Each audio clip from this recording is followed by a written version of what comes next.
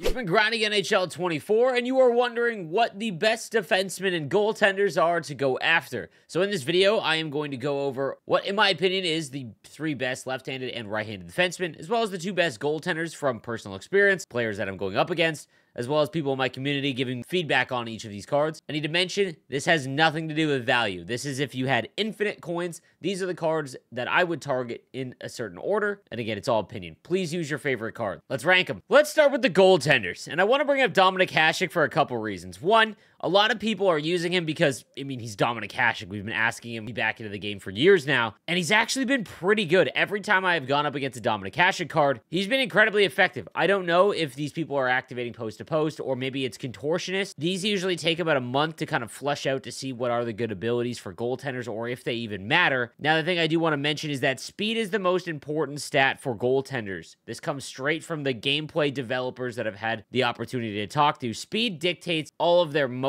and if he was ranking, which abilities and attributes that they would go after, speed is number 1. So with 89 speed at launch of the game, that's very good. Aggression is another one. That is a trait-based attribute, meaning that the lower the attribute, it does not mean that he does not have good aggression. It simply means that he stays in his net more. And now, while that might sound to be not a good thing, the more aggressive the goaltender, the higher up in the crease they are, it's very easy to get a goalie out of position because they're so far out of the net. Usually lower aggression has shown to be the better attribute. So I do want to mention Dominik Hasek here because I think he's in the running for the number 2 best goaltender in the game. The other one I want to talk about is Linus Ullmark. Every time that I've gone up against Linus Ullmark's base card in NHL 24, it has been brutal. And his speed is much lower at 83, but he is 6'5", 212 with 69 aggression. Nice. Again, we're so early on in the year that there really hasn't been, in my opinion, many goaltenders that have kind of just separated from everybody else. But every time I've faced Ullmark, it's been a battle. However, when it comes to the number 1 goaltender in the game right now, I don't know how anyone can battle Jacob Markstrom. If you've used him, I haven't had one person tell me that he hasn't been good.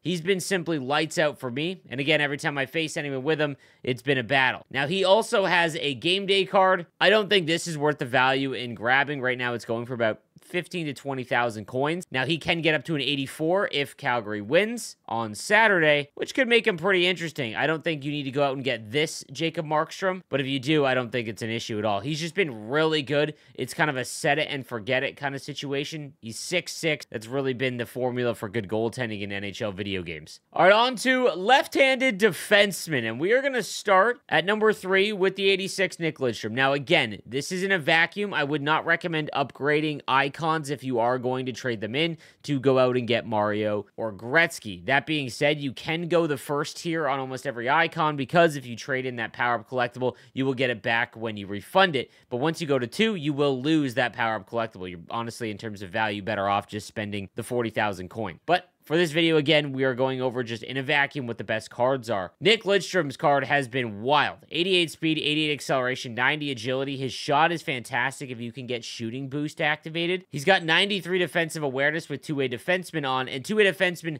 has been one of the easiest synergies to actually get activated. He's got elite edges, which on a defenseman is very useful simply because it activates without the puck, meaning that you can skate left and right with some of the most agile skaters in the game. And quick pick, it might be a very underrated ability, but it allows them to actually make a motion to intercept the pass. I don't know about you, but forced cross-ice passes are still the issue. Nick Lidstrom will help with that. And even where you would think he might lack a little bit, he's got 86 body checking, which is more than enough at this stage of the game. He's been a fantastic card and one of the best icons. Coming in at number 2 is the 87 Kevin Lowe. 6'2", 200, again, to a defenseman. He also has playmaking boost. That one's a bit harder to get activated. Gold Shutdown might be taking over for Truculence in terms of best defensive ability. There's something that was brought up on our podcast. If you haven't listened to it, go give it a listen. Where my co-host Padre brought up the fact that the big benefit from Truculence in prior years was the shove, because when you were, being held off or the puck was being protected by somebody, even with unstoppable force, if they had Truculence, you could shove them off the puck. But now, because of the new hitting changes, it's really beneficial to just hold down the hit and charge up for a big one to absolutely obliterate your opponent. Because of the small animation you get when shoving, it can leave you completely flat-footed. Every defenseman that I've used so far with shutdown has been lights out. That being said, he's got 88 speed and acceleration, which is extremely useful at this stage of the game. Almost perfect defensive awareness and 86 body checking as well. His other two abilities I don't think are anything special. You're not going to want to activate for the cost, even though they are very low. But Kevin Lowe comes in at number 2. And coming in at number 1, the 87 Brian Leetch does have speed boost as well as two-way defenseman. Anyone with speed boost is obviously going to be important because it is one of the better synergies to get activated. It's just very difficult to. He's got gold stick 'em up, silver 1T, and silver elite edges. I already touched on elite edges. If you are going to put 1T on any card, a defenseman is what I would recommend just because it is very easy to get the one-time situation off. And stick 'em up does have its value as well. It's not as important as shutdown or truculence in my opinion, but it can still cause a nuisance. He's one of the best defensive skaters with 92 speed, 91 acceleration, and great endurance as well. A good shot in the high 80s. And the body checking is a little low at 82.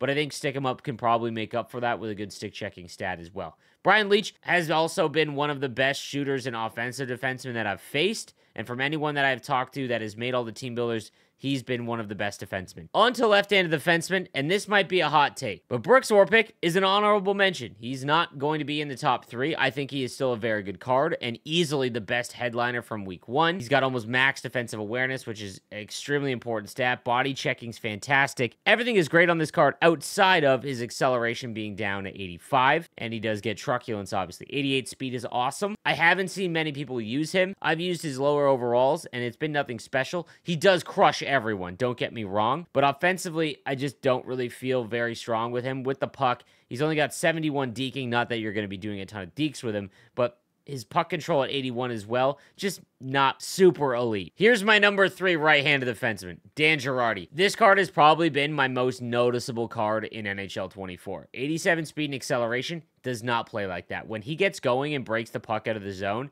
I feel like he's got 90 plus. Everyone that I've talked to that has this 84 team builder has mirrored what I've been saying, that this card is just nuts. There's always defensemen at the launch of the game that play far higher than their stats indicate. Think back to like NHL 22 with Adam Foote and Ulf Samuelsson, for example. It just gives those vibes. I don't know if it's the combination of truculence and shutdown, but anytime that you get near an opponent with him, he just throws them off the puck. He's got good defensive awareness, and body checking is great as well. If you can make Dan Girardi on your way to making team builders, you're going to be in a great spot. And to be honest, I actually, once I finish my first team builder, I'm probably going to make Dan Girardi again. Coming in at number 2 is the X Factor Cale Makar. Now, I haven't seen many of these simply because a lot of people that pre-order the game have his 85 training camp card, and there just isn't a lot of urgency to go get his 87. I have seen it a couple times, and his skating, if you can break the puck out by just beelining it from your own net, going coast to coast, he's almost impossible to stop because once he gets up to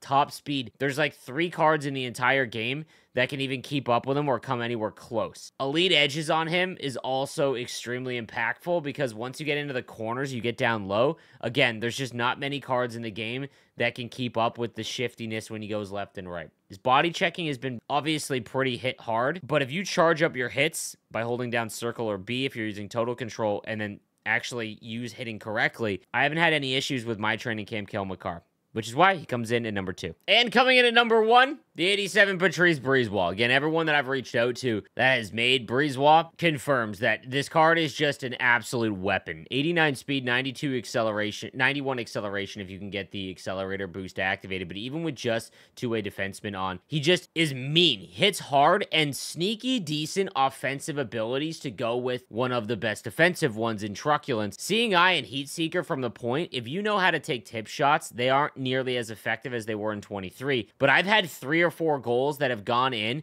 just wrist shots from the point because I'm waiting for a screen to be set up. Seeing Eye will freeze the goaltender a little bit. It's a very underrated ability and not really one I think that as the game goes along, you should look to activate just because there's an inherent cost to it, but still very effective. Patrice Brisebois, in my opinion, the number 1 right-handed defenseman. That's going to do it for my goaltender and defenseman rankings. Let me know what you think in the comment section down below and the cards that you've been using. I want to give an update as well on my website, guys. On leaguegaming.com/HutHub, my database is almost live and ready to go for this year. So if you are looking for immediate information on all the newest cards, you're looking to see what new synergy work with different cards, things like that, you can view it all on HutHub. And again, I'll have updates and a full-on video that will show you how to work and use the site as well as the new app that will be launching very shortly. So you will have an app that will be able to view all of your cards in Hockey Ultimate Team almost immediately after they are released. Thank you again for watching. I'll see you next time. Have a good one.